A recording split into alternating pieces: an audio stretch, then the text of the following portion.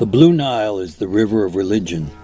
It represents life to the farming and fishing families along its banks, and it gave life to the awliya, the holy men and women who believed deeply in God and spread that belief up and down Sudan's Nile from the 15th century. The good jazeera cracking clay soil that could hold any seeds and then nurture them quickly sustained a culture of faith that was pledged to monotheism. The one God, Allah, was the complete inspiration for a culture that was built on devotion and community and trust that God's prophet, Muhammad, provided the model for a perfect human life on earth.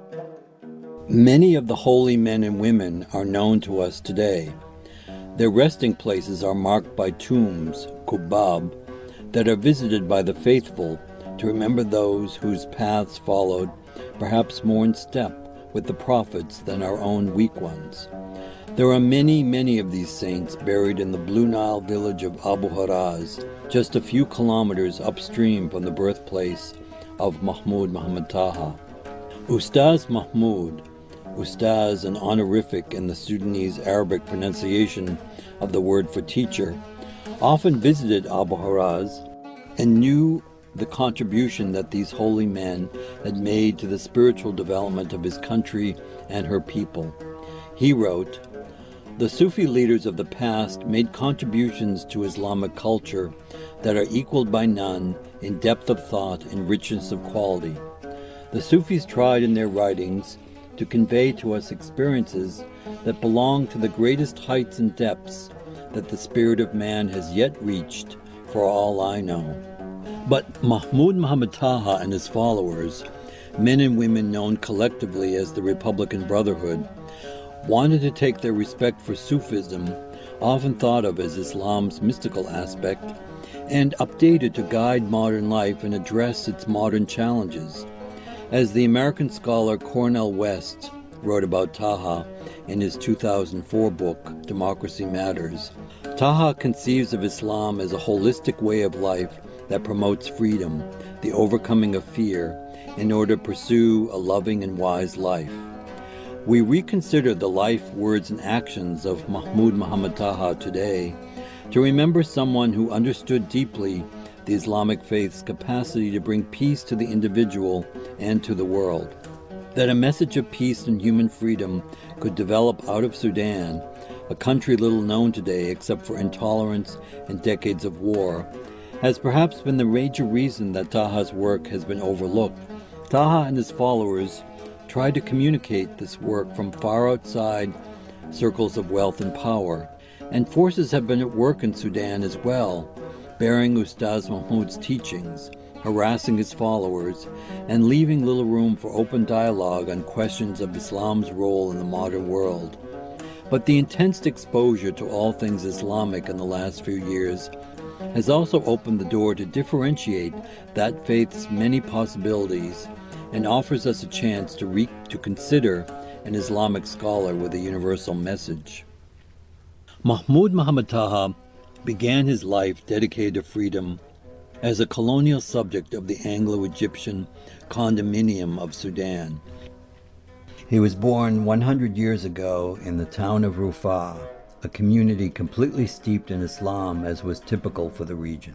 Sudan had been a British colony since the Battle of Omdurman in 1898. While Taha did not have the traditional religious education associated with many Islamic leaders of the time, his upbringing was intensely spiritual in the Sufi manner, combining work with religion. He went on to formal schooling and attained the highest level of education available to Sudan's colonial subjects at the time, graduating as an engineer from Gordon Memorial College in Khartoum. Ustadh Mahmoud began his professional life in the 1930s, and from there joined with other college graduates and intellectuals in Sudan's quickly developing independence movement from the latter part of that decade. It was clear from the start of his involvement that decolonization or political independence for Taha were only first steps towards true human freedom. Colonialism was the denial of people's freedom, and his political party, the Republican Party, tried to lead the way toward establishing an independent Republic of Sudan. but its manifesto was Islam. As he said about his party in a later interview, the party's ideology was built on Islam. We opposed the tendencies of some of the other political parties towards an Islamic state because we were sure that they did not know what they were talking about. An Islamic state built on ignorance of the pure facts of Islam can be more detrimental to progress than a secular state of average ability. Religious fanaticism is inalienable from religious ignorance. The Republican Party was the most explicit party in outlining a program for the formation of an Islamic state, only we did not call it Islamic.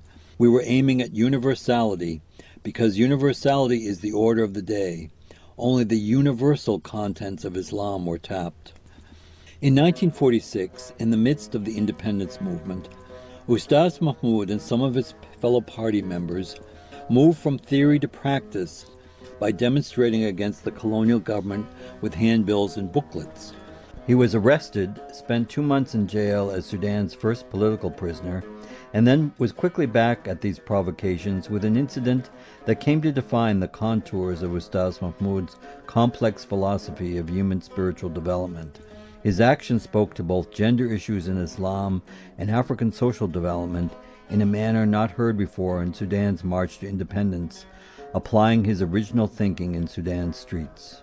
The British colonial authorities had outlawed the ancient and pre-Islamic practice in Sudan of female circumcision. A woman had been arrested by the authorities for circumcising a young girl.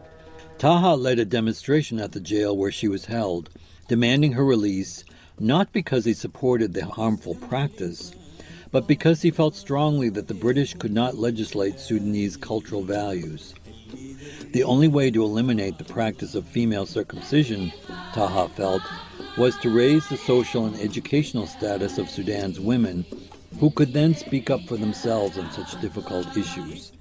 For these anti-government activities, Taha was sentenced to 2 years in a colonial jail.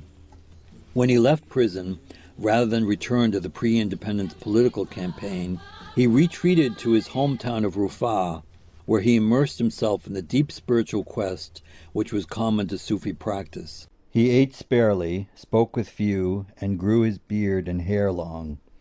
Mahmoud Mohamed Taha emerged after 2 years of this khalwa or retreat with a new understanding or interpretation of God's words, which would bring humankind to the modern standard that was Islam's potential. He later said about the experience, "My concept was so new I became a stranger among my own people." Taha's convictions rested on the well-known history of the Quran's revelation, that the Prophet Muhammad had received some of the verses of the Quran while starting his community of Muslims in early Mecca, and some when he journeyed with them to Medina. The latter verses generally spoke to a community in turmoil, searching for direction as the Islamic community came under attack. The former verses, those revealed in Mecca, generally had a tone of peace and intended to guide the Prophet's personal practice and that of all of mankind into the future. Taha began to work on a book which he called The Second Message of Islam, which explained how Muslims could base lives of peace, of gender and social equality, and enlightened progress by following the prescriptions of Quran's texts revealed to the Prophet in Mecca. This focus on the Meccan text of the Quran was viewed by some conservative Muslims as heretical, in that while it was understood that the Medinan texts were directing life in 7th century Arabia, to leave out part of the Quran, complained the conservatives, was completely unacceptable. But Ustadh Mahmoud was adamant in his declaration that focusing on the Meccan texts of the Quran was the only way to maintain a modern Muslim world in the image of the behavior of the Prophet Muhammad. And he began to lecture on this topic, write about it, and slowly gather a strong group of followers who chose to accept his principles of Muslim life, which were particularly welcoming to women. It was perhaps the emphasis on a strong role for modern women in the Muslim community and in providing them with education, which brought Taha and his organization, now known as the Republican Brotherhood after his political party, the most controversy. Through the 1960s and 70s, they were physically and politically harassed in the streets as they attempted to sell books about Ustadh Mahmoud's thinking, or denounced from the nation's mosques.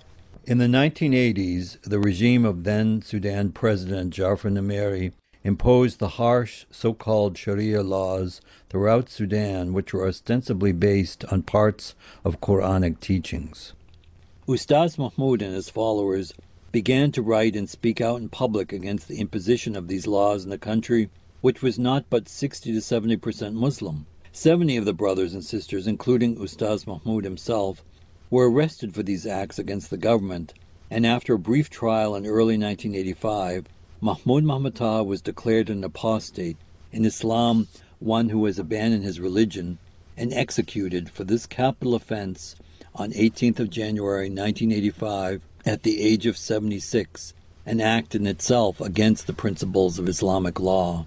The 17-year regime of Jafar Numeri was overthrown quickly by popular revolt shortly after the execution, and Ustadh Mahmoud's daughter, Asma, took the case of her father's declaration of apostasy to the Sudan Supreme Court. The verdict was overturned posthumously, and his property and good name were returned to the family. The Republican brothers and sisters continued to spread Ustadh Mahmoud's message of peace, tolerance, and spiritual development around the world, and try to keep his inspiring words alive in their hearts.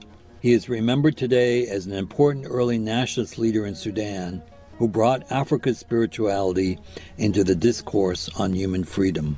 We conclude this brief introduction to the life of Mahmoud Mohamed Taha with his final words spoken in public at his 1985 apostasy trial in Omdurman.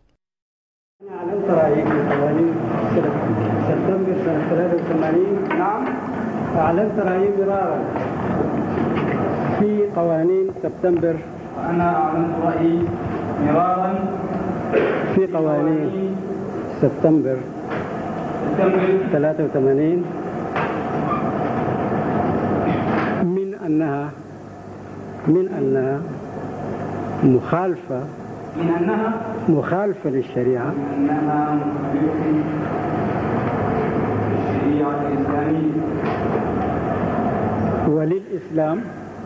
وللإسلام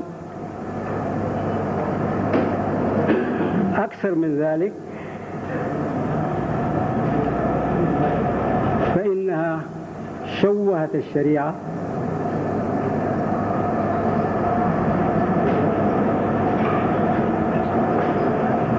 وشوهت الإسلام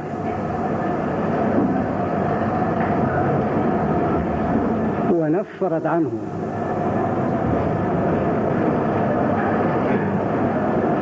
يضاف إلى ذلك أنها وضعت واستغلت لإرهاب الشعب وسوقه إلى الاستكانة عن طريق إذلاله. ثم إنها هددت وحدة البلاد.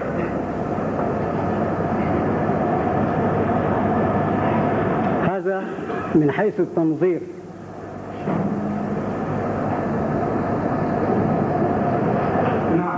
وأما من حيث التطبيق فإن القضاة الذين يتولون المحاكمة تحتها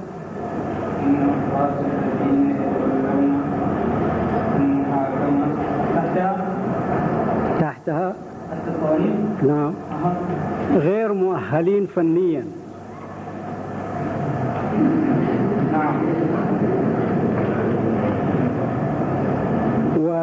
وضعفوا أخلاقيا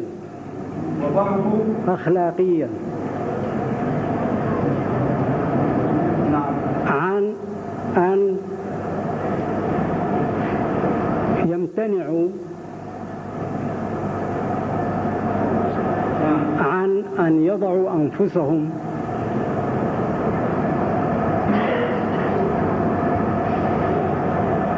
تحت سيطرة السلطة التنفيذية تستعملهم لإضاعة الحقوق لإضاعة الحقوق وإذلال الشعب وتشويه الإسلام وإهانة الفكر والمفكرين وإذلال المعارضين السياسيين.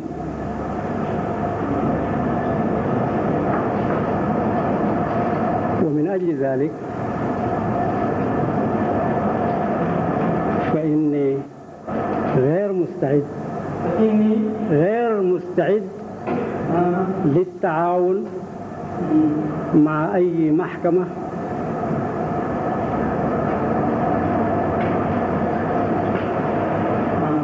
تنكرت لحرمة القضاء المستقل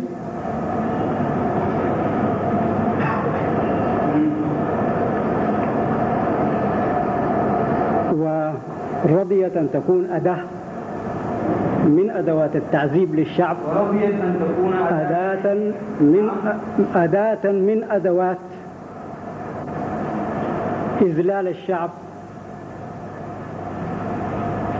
وإهانة الفكر الحر